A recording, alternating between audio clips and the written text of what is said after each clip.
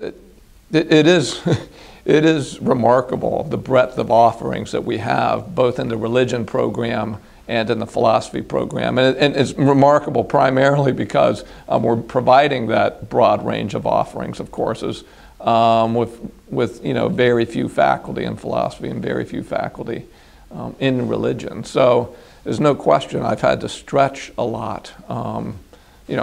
Personally, I've had to stretch a lot to teach. I teach introductory philosophy, morality and moral controversies. I teach logic, ancient Greek philosophy, the early modern period from Descartes up through Kant. I do advanced courses on, philosophy of law, advanced seminars dealing with issues on freedom and responsibility.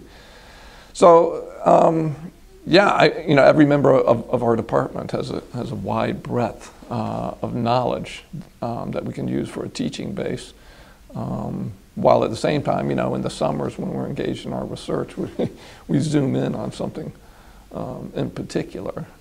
One of the things that Co is especially good at is like finding these diamonds in the rough. And a lot of these students that are diamonds in the rough, they don't even realize how good they are. And then we take them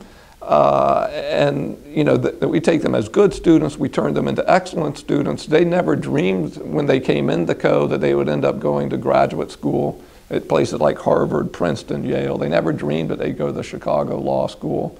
And by the time we're done educating them in this sort of thoughtful and yet non-snobbish way, these students, they end up going on to doing great things.